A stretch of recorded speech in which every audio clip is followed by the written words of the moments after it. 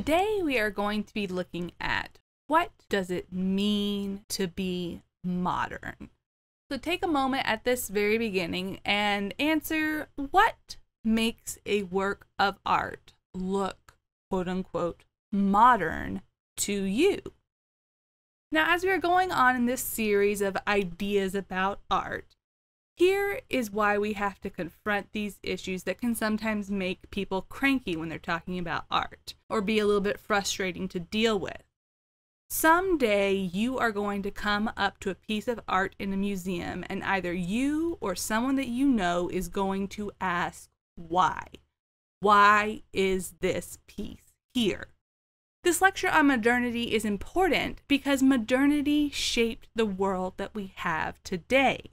We still very visibly see the fingerprints of the modern age all around us, even though we are no longer in the modern age. But relatively few people actually grasp what being modern really means. In fact, modern is rarely what people think it means at all. So that is why I'm asking, if you had to take a whack at it, what would you say makes an artwork modern?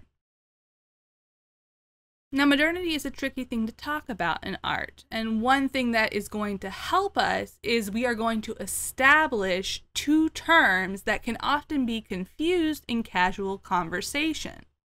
Modernity is not the same thing as contemporary. Contemporary means of the current movement. So what artworks are being made by artists who are alive today? Modern relates to a specific period of time. Contemporary will always change as time changes. It will always continue to move forward. Modern is fixed with a definable starting and end point.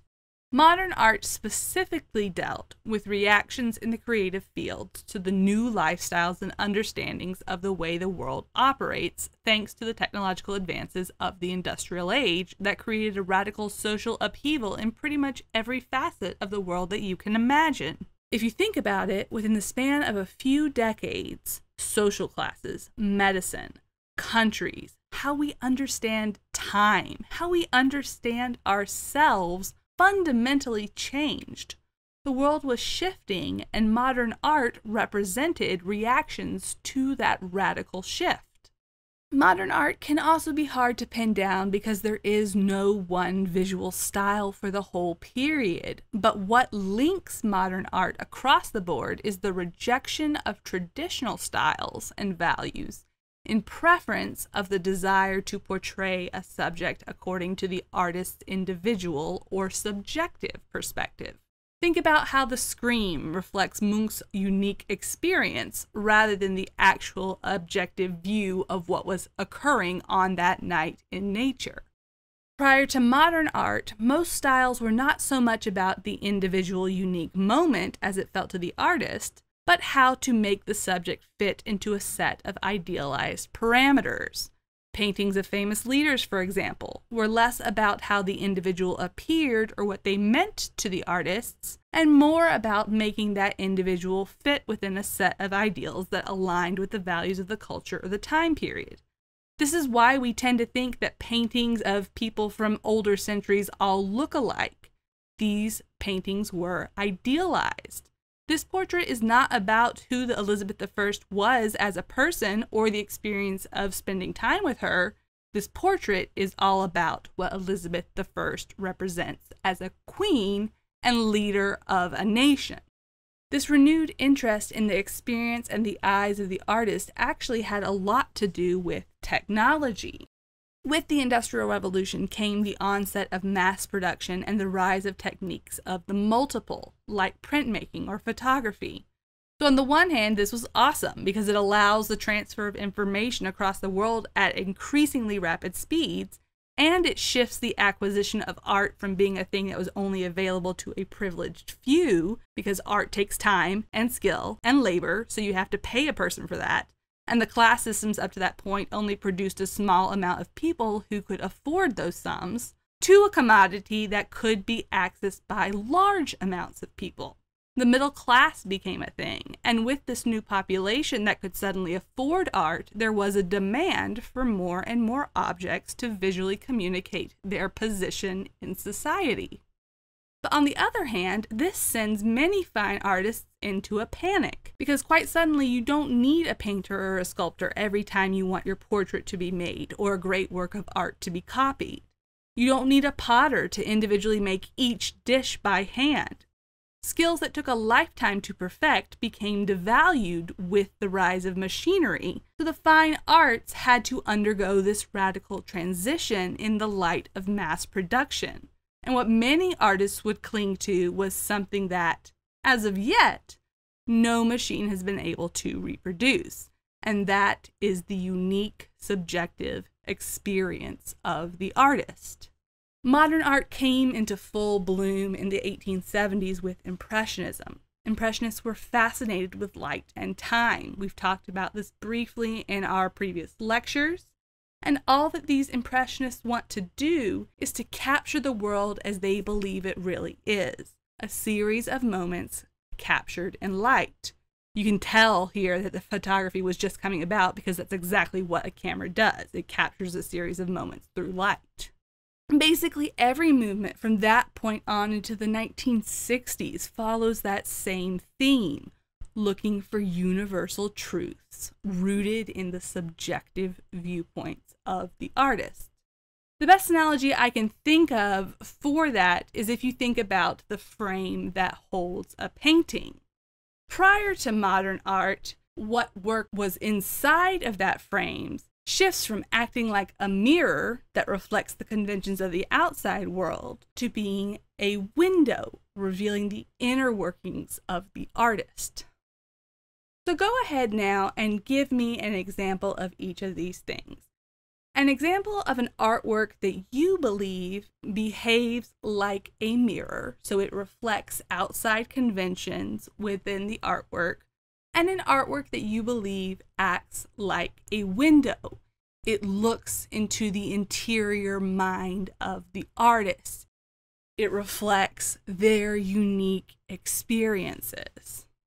This window could be the Cubists, asking questions about the fractured experiences of a world gone mad.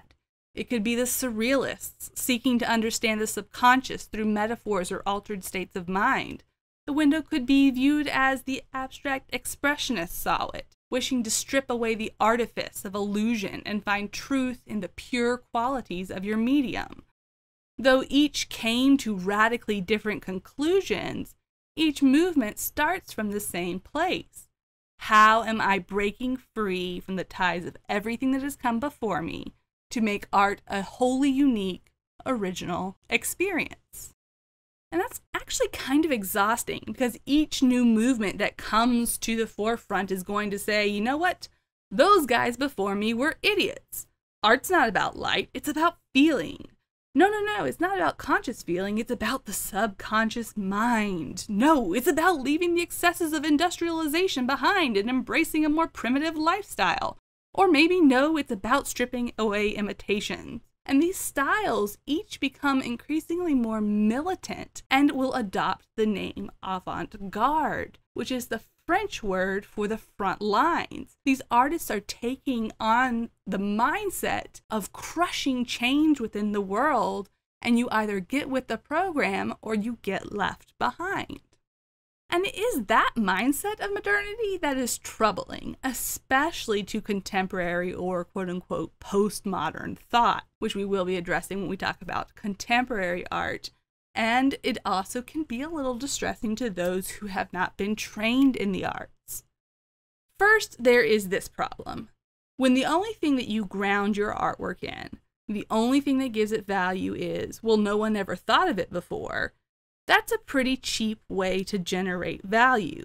Now, at first, innovative ideas are welcoming and refreshing, but that initial reaction does not last. And when that is over, what are you left with? That's something to consider when you are making your own artwork. Where does the value lie? Does it lie merely in novelty, or is there in fact a deeper meaning to go along with it? And this difficulty to quote-unquote get modern art is frustrating, especially because it confuses the issue of exactly who art is supposed to be for. Is art only for artists, or is it for the whole world? And then the second thing I want to look at is that phrase I mentioned earlier, where universal truths are rooted in the subjective experience. Now, we're not in a philosophy class, and I'm not questioning the existence of any universal truth in the world, but there is a huge point of contention in that statement that can be brought against modern movements. First, notice the order. These artists believe that their subjective viewpoints translate to real, objective truths. Rather than basing your opinions on facts, you are trying to draw facts from your opinions. Secondly, all these subjective viewpoints come from one very specific, highly homogeneous culture group. And that tiny group represents basically the entire modern art world experience with very few token exceptions. In other words, the art of a relatively small group of people wrote history for everyone. And because this group had a history of unchallenged access to power, they believed in their heart of hearts that their subjective viewpoints, steeped in one specific class, culture, race, and gender, represented truth and experience for the entire world. We spent a lot of time in this class talking about representation in art, so I am going to leave it there because we do explore it further in other places.